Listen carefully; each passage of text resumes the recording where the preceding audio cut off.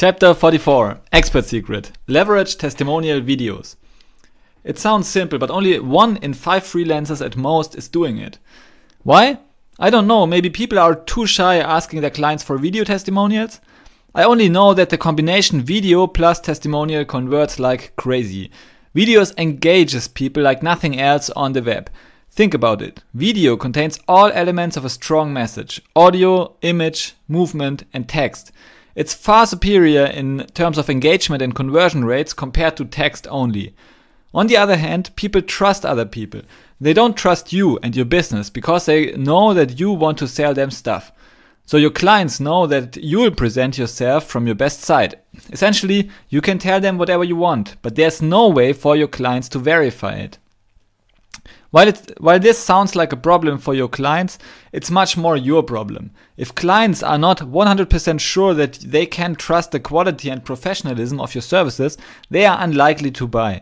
The only way of overcoming this is to leverage testimonials. Testimonials and, to a large extent, celebrity endorsements are scientifically proven to increase customer conversion and trust.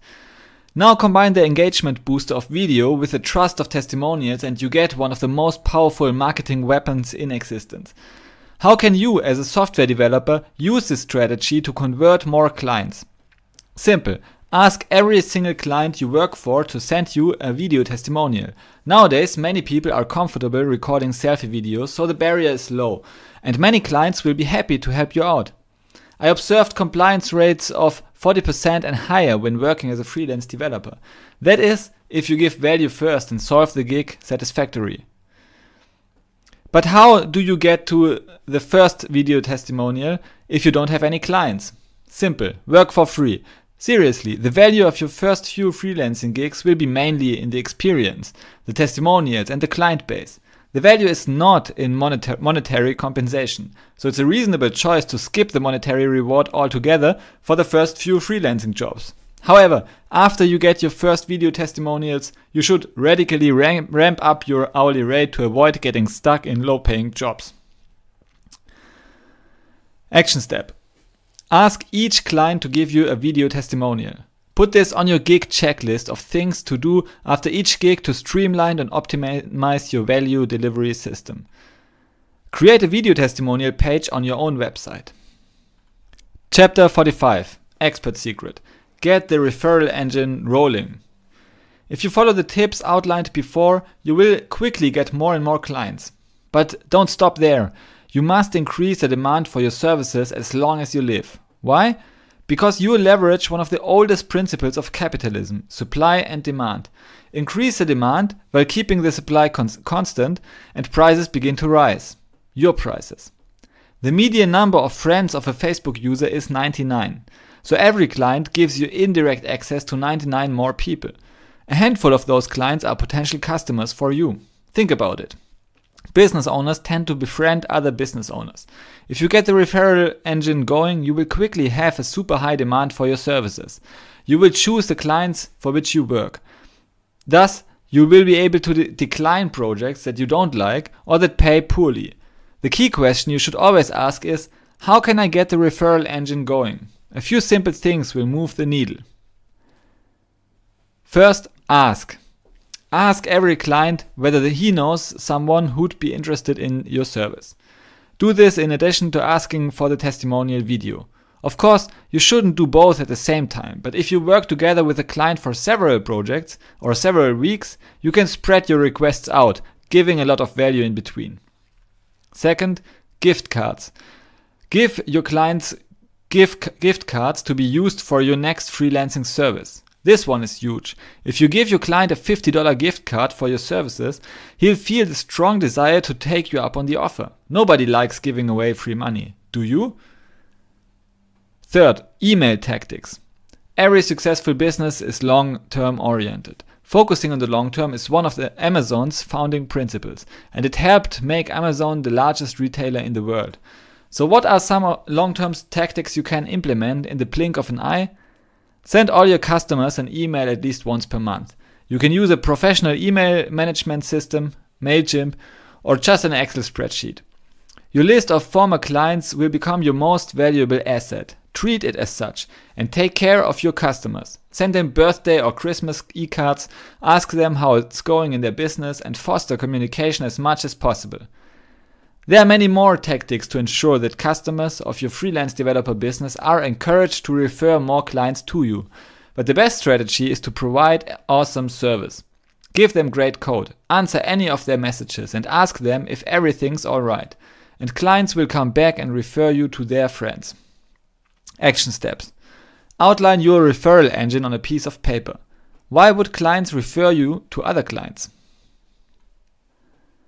Chapter 46. Expert Secret. Give, give, give, right hook. This is the title of a popular book of social media guru Gary Vee. There's some truth to it. To build a warm relationship with your customers, users, and business clients as a freelance developer, you must first give. The more you give, the more you'll receive. Don't be pushy and try to receive first. Don't ask for a raise before you haven't proven that you're worth it. Don't negotiate hard before you haven't given value to the other party. Of course, you can violate those rules, but it'll bring you no good. As a freelance developer, you're in the people business, not just a coding business. You must learn to handle people, and if people sense that you're in it only to extract maximum value for yourself, they will start to push against you. On the other hand, if you have the other person's best interest at heart, they will usually reciprocate and have your best interest at heart too. Some people will indeed rip you off, but you cannot protect yourself against it by ripping off other people. This will only increase the likelihood of it happening. Action steps.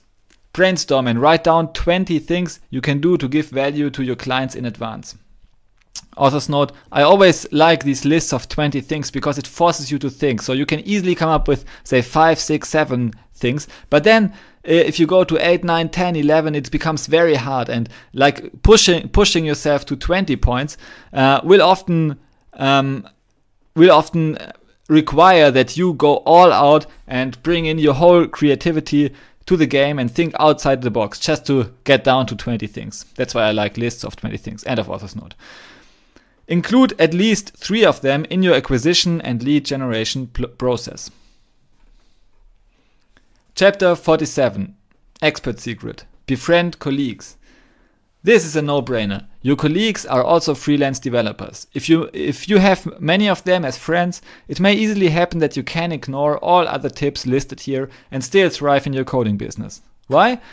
Because they will refer business your way, give you invaluable advice, show you what works to acquire clients and what doesn't, and teach you all the industry-specific tips and tricks that they've learned over the years. The most effective strategies are often easy to do, but they are also easy not to do. Be the one who does them relentlessly. How can you befriend a lot of freelance developers if you currently don't know a single one? Here are some tips. Action steps. Invest 10 to 20 minutes in LinkedIn to connect with peers and potential clients and give value where you can. With this attitude, friendships will emerge quickly. Go to local startup meetings. This will help you increase your local community. Rarely will you develop deep friendships 100% online. Go to technical talks and conferences in the area of computing and software engineering. Search for partners who want to build a thriving freelance developer business with you. This is the most prolific thing you can do to boost your speed of building a thriving coding business and winning lifelong relationships. Use any channel there is, including Facebook groups, to find possible partners for your business. Visit co-working spaces to find possible partners. Chapter 48. Expert Secret. On investing. Investing is the most natural thing in the universe. Trees invest energy into seeds. Parents invest time, money, and sleepless nights into their children. Companies invest in employees. States invest in public school systems. They invest because they expect growth of their investments.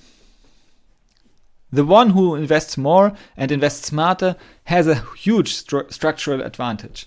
This is true for species, states, and corporations alike. It's also true for Python coders. So what is the best way to invest as a Python programmer? There are fundamentally different ways you can invest as a Python coder.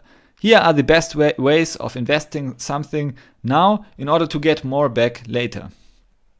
Invest learning time now to save much more debugging time later. The more you learn the basics, the less time you'll spend debugging and solving problems. Any minute you use sharpening your skills now will come back to you many times over. As Abraham Lincoln said, "Give me 6 hours to chop down a tree and I will spend the first 4 sharpening the axe." Learning Python is your way to sharpen your axe. Invest money in the right learning material. For example, say you want to create your own thriving coding business. You can spend thousands of hours figuring out how to do it, and you'll be smarter after you have failed again and again. Or you can spend a few $100 on learning material. Decide for yourself. Invest in your network and your credibility. This one is huge. The return on investment is much higher than anything else. Give everything you have and don't worry about it. The world rewards people who are willing to give more than they receive. Becoming loved and respected in your community is one of the most important things you can do, especially in the Python community, where people help and assist each other like no other programming language. Invest in a good computer and internet connection. The value of time is much higher than the value of money. If you have time, you can always get more money. But the reverse doesn't hold true. You cannot necessarily get more time by giving up money. Well, sometimes you can. By investing in a fast notebook and a fast internet connection, you'll work, say, 10% faster. It'll cost you less than $2,000 per year. Although earning $50,000 per year as a Python developer in the US can be seen as minimum wage. This investment would still return $5,000 per year against the $2,000 invested. And the more you earn, the higher your return on investment. Invest 8 hours in your daily sleep and recreation. By sleeping properly, you can easily be 20% more productive. An additional benefit is that you'll be less prone to errors, which is especially important for coders. Every bug can cost you tens of hours of debugging time, and much more if your users find it first. You have to sleep anyway, and there's nothing to gain by reducing your sleep time. So sleep longer and optimize your sleep quality. Invest 10% of everything you earn. This is the traditional advice on how to invest, and it's sound. All the wealth you will ultimately acquire will be the one you have saved rather than spent on goods. By investing 10% of all capital that flows through your hands, you'll build yourself a growing capital base that increases by the amount you contribute and its appreciation in value. The smartest way to invest capital is to buy and hold a broad index fund.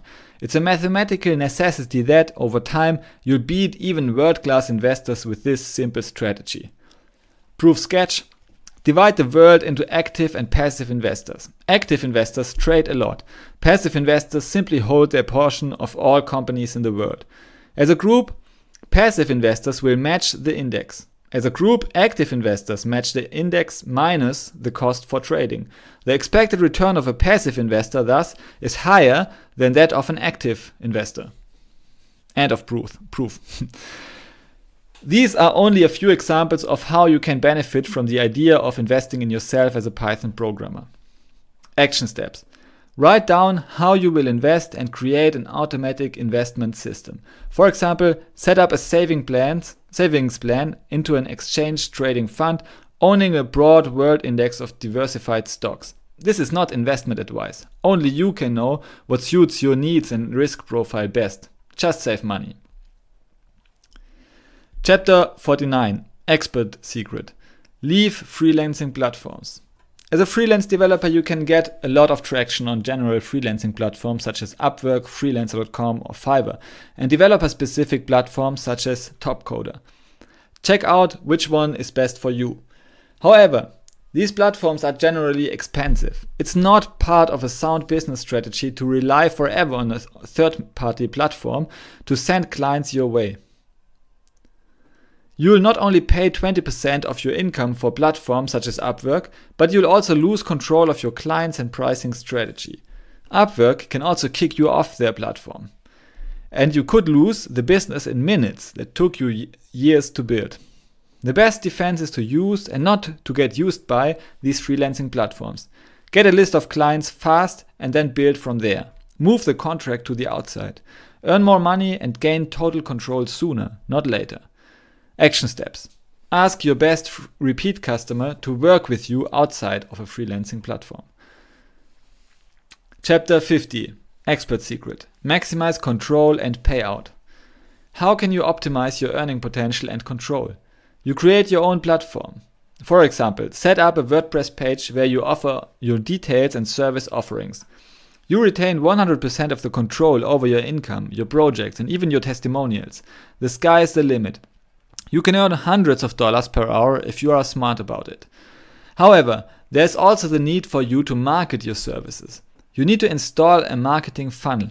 For example, you attract potential customers using Facebook ads. Then you set up a landing page with a lead magnet so that they are motivated to give you their email address. Finally, you nurture your leads and send them tons of value via email, thereby building a relationship with them.